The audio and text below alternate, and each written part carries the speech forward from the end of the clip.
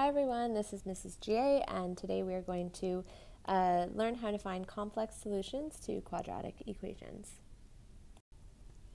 So I have a quick warm-up for you guys, so please pause the video and give this a try, and when you're ready, hit play to check your answers.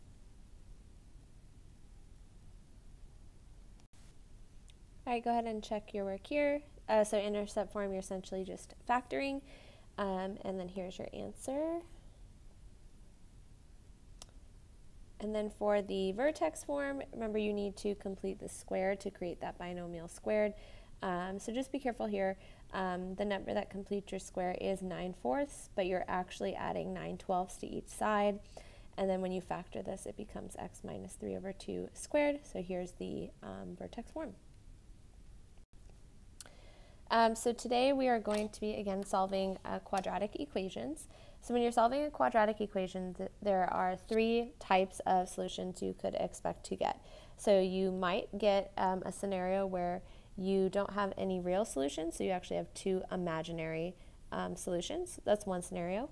You might have a scenario where you get one real solution, and you might have a scenario where you get two real solutions. So those are the three scenarios that you'll encounter when we are solving quadratic equations.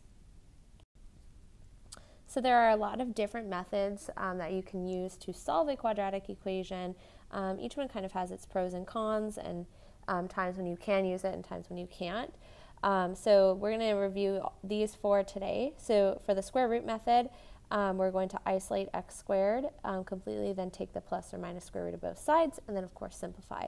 The one downfall of this method is it doesn't work if you have an x term in addition to the x squared term, because you can't isolate x. Another way you can solve a quadratic is by factoring. So you set your equation equal to 0, you factor, and then you use the zero product property. But please remember that not all equations are factorable. Sorry, this is supposed to say factorable.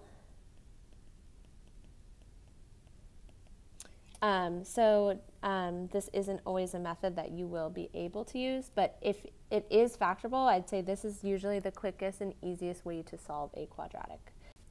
The next method we will review will be completing the square. So for this, there's a little formula to find what I call the magic number. And so this formula you need to know. You find it with b over 2 and then squared. We'll review the whole process in a few minutes. And then the last is the quadratic formula, which of course looks like this. And then I do just want to point out the portion that's inside our radical, that b squared minus 4ac, this has a name. It's called the discriminant. And we are going to talk about what we use the discriminant for today as well. Okay, let's get started. So we're going to start with a quick review of that square root method. So our first step here is going to be isolating x squared as much as we possibly can. So here we can start by subtracting 24 from each side and then dividing each side by -2. And now from here we can take the plus or minus square root of both sides. Please don't forget that plus or minus, because if you do, you're losing half of your answer. And then from here we're just going to simplify, so we get x equals plus or minus 2 root 3. And there you have it. Let's try another one together. So again, isolate as much as you can. And then we're going to multiply by 5 and divide by 3. So x squared equals negative 100 over 3. Now from here, again, we're going to take the plus or minus square root of both sides. So here is a case where we're going to have two imaginary solutions because we have that square root of a negative. So again, we no longer say no solution. We're actually going to continue working with our imaginary numbers. So we can start by simplifying that negative by putting an I out front. And then we can simplify this radical further. So we know that the square root of 100 is 10. So we have plus or minus 10i over root 3. And then last, we do need to rationalize our denominator because we can't leave a radical in our denominator. So I'm going to multiply by root 3 over root 3.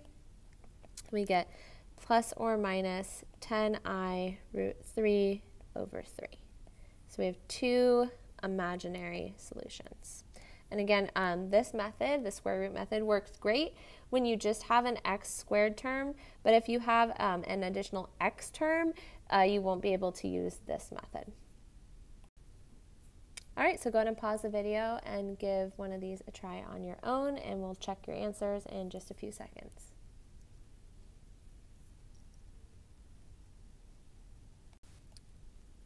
Okay, go ahead and check your work here. So after we've isolated completely, we get x squared equals negative 7 over 2. So we take the plus or minus square root, and then we do need to simplify. So the square root of negative 7 becomes I root 7. So we can write this as plus or minus I root 7 over root 2. And then here we just need to rationalize our denominator by multiplying by root 2 over root 2, giving us our answer of plus or minus I root 14 over 2. Okay, so now we're going to move on to our next method, which is solving by factoring. So for this, we're always going to start by setting our equation equal to 0. And another tip to make these easier, just to save us some time, any time that we can make our the coefficient of x squared positive, we should definitely do that. So whether we divide out a negative or I just add 6x squared to both sides, let's try to make our x squared term positive. So this one we can factor using a GCF. So our GCF is 3x, leaving us with 2x plus 7. And from here, since it's fully factored, we can do the zero product property where we set each factor equal to 0 and we solve. So we get x equals 0 and x equals negative 7 halves. So remember, x is still a factor. We still need to set it equal to 0 when we're doing zero product property. And please also remember here, an alternative way to solve this. So from this step here, it is completely fine to actually divide both sides by 3 to reduce it down. So it's completely fine to do, to say 2x squared plus 7x. So from here to here, I divided both sides by 3, and then I can factor from here. So I can factor out an x.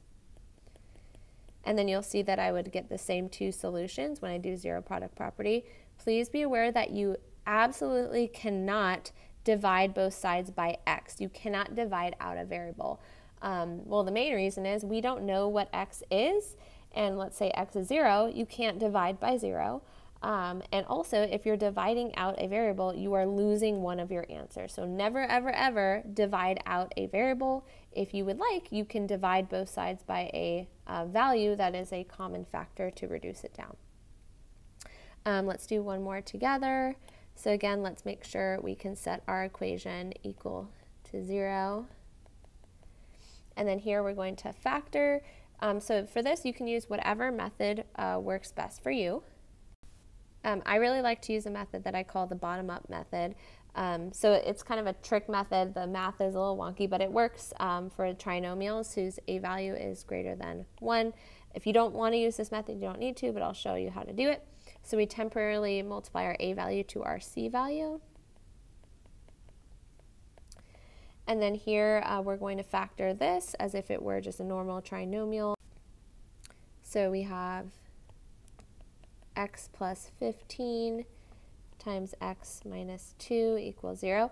And then this is the step that a lot of people forget with this method, so please be careful. Since we multiplied by 6 at the beginning, we're going to divide by 6 at the end.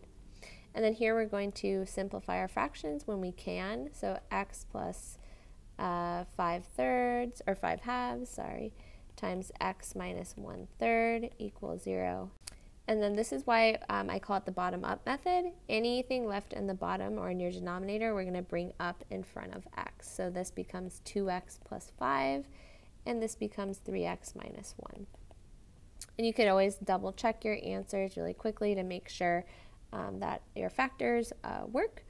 And now we are ready to do zero product property. So here we get x equals negative 5 halves as one of our solutions, and x equals 1/3 as our other solution.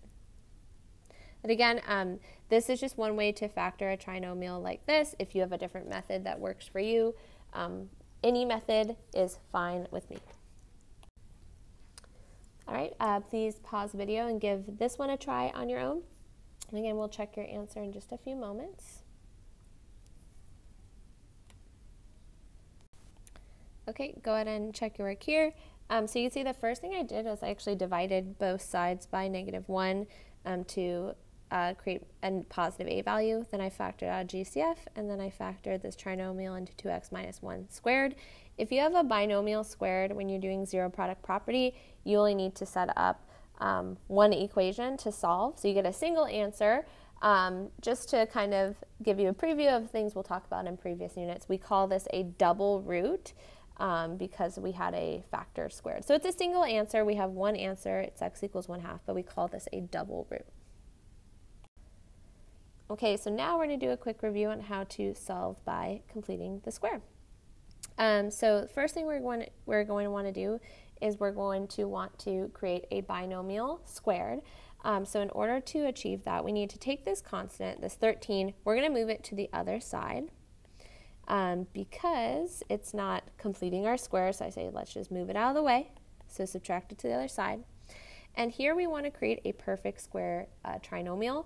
In order for us to do that, we need to first factor out any a value that is not 1, so x squared plus 5x, and now we can complete our square. So we use the little formula b over 2 squared to find the number, the magic number that completes our square. So it's 5 over 2 squared, which is 25/4. So we're going to add 25/4. But of course, we can't just add something to the left side of our equation without doing the same to the right, because we need to keep our equation balanced. So we need to say, what do we actually add to the right side of my equation? It looks like we added 25/4, but we actually added 25/4 times 2, which is 25/2. So I need to add 25/2 to the other side of our equation to keep it balanced. Now, this side of our equation, we can factor this into a binomial squared. So we have 2 times, and the trick for how to factor something like this, the number in your factor is always going to be your b value divided by 2. This is only for perfect square trinomials, so it's really only when you're completing the square, but it's a good trick to know to factor a trinomial like this. And then on the right side of my equation, I'm left with -1/2. This is -16/2, or sorry, -26/2 plus 25/2, so -1/2. And now I can finish solving by isolating my term being squared. So I'm going to isolate this completely. So I'm going to divide both sides by 2. And then I'm going to take the plus or minus square root of both sides. Don't forget that plus or minus sign. So let's simplify that radical before we finish solving. So plus or minus, here we would get 1/2 I. So remember, the square root of -1 is I, and then the square root of 1/4 is 1/2. And then the last thing we need to do is just subtract 5/2 from each side. So x equals -5/2 plus or minus 1/2 I. We can leave our answer like this, or we could even say x equals -5 plus or minus I over 2 means exactly the same thing. Either way is fine. Okay, so go ahead and pause the video and give this one a try on your own. We'll check your answer in just a few seconds. All right, go ahead and check here. You can see here that I actually added x squared and subtracted 6x to create a positive x squared term. And then 9 is the number that completes our square. So this trinomial becomes x minus 3 squared. And then from here, you can take the plus or minus square root of each side and then add 3. So here is our answer. All right, the last method we are going to review today is solving with the quadratic formula.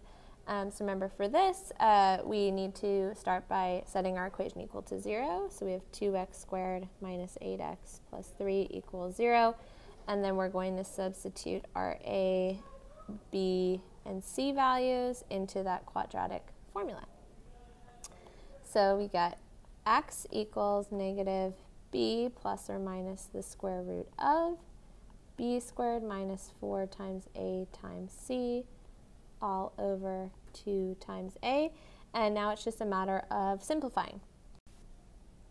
So here we get x equals positive 8 plus or minus the square root of 40 all over 4. So let's simplify our radical. Here we should get 2 root 10 all over 4. And since all three of these are divisible by 2, let's simplify a little bit more. It should be 4 plus or minus root 10 all over 2. If you would like to write your answer as x equals 2 plus or minus root 10 over 2, that is fine as well. Either way is perfectly acceptable. Alright, so go ahead and pause the video and give this one a try on your own, and we'll check your answer in just a few seconds. Alright, go ahead and check your work here. Make sure that you've simplified your radical completely. So we have the square root of the negative, which is why we have this imaginary number. This does become 2i root 26, and this we can simplify further to 1 plus or minus I root 26 all over 3. Okay, the last thing we're going to talk about today is what's called the discriminant. And again, I alluded to this earlier in the lesson. So the discriminant is from the quadratic formula, and it's that b squared minus 4ac. And we can use the discriminant to help us determine how many and what type of answers to expect. So if our discriminant is less than 0, we're going to have 2 imaginary answers and no real answers. If our discriminant is equal to 0, we're going to have 1 answer, and if our discriminant is greater than 0, we're going to have 2. And the reason for that is, well, if you think about it, the discriminant is under the square root sign in the quadratic formula. So if your discriminant is negative, right, we have a square root of a negative, so we get those 2 imaginary solutions. They always come in pairs because, well, we have that plus or minus in front. If your discriminant is equal to 0, then we have plus or minus 0, which is why we only have 1 answer, so we don't have those 2 different answers because it's just 0. And if your discriminant is anything positive, we'll just have 2 real answers. Okay, so we're just going to use our discriminant here really quick to figure out how many and what type of solutions to expect. So we're literally just doing b squared minus 4ac. So in this problem, if we do b squared minus 4ac, you can see that we get negative 20. So this tells us we'll get 2 imaginary solutions. Let's look at this next one. So here we have negative 5 squared minus 4 times negative 2 times 1. So here we get 33. So it's greater than 0, so that tells us we get 2 real solutions. Okay, let's try one more. And I did change this. If your note packet looks different, can you change this to a negative 2? So let's do the discriminant again. So we have b squared minus 4 times a times c. So for this, you should get 0, which tells us we have 1 real solution. Okay, the last thing I have for you is a challenge problem. So I'd ask you to pause the video and give this one a try on your own. You're actually going to derive the quadratic formula by solving for x by completing the square. So give it a try and check your answers when you're ready. All right, go ahead and check your work here. Really, this first step is the most crucial one to having like a nice simple or relatively simple derivation. So if you divide both sides of your equation by a, it allows you to complete the square much easier. So I would definitely do that first. So that leaves you with b over ax plus c over a. Then move your constant, find that magic term. So the term that completes our squared is b squared over 4a squared. So add that on both sides. You can factor this. Remember, the factor here is always your b value divided by 2. And then here I can combine these 2 terms. You have to multiply this by 4a over 4a, so you have a common denominator. Then you take the plus or minus square root of both sides. You can simplify your denominator. and then you can subtract b over 2a to the other side, you'll see you have a common denominator here, so you can condense it into a single expression. Okay, that is all for today's lesson. Thank you so much for watching.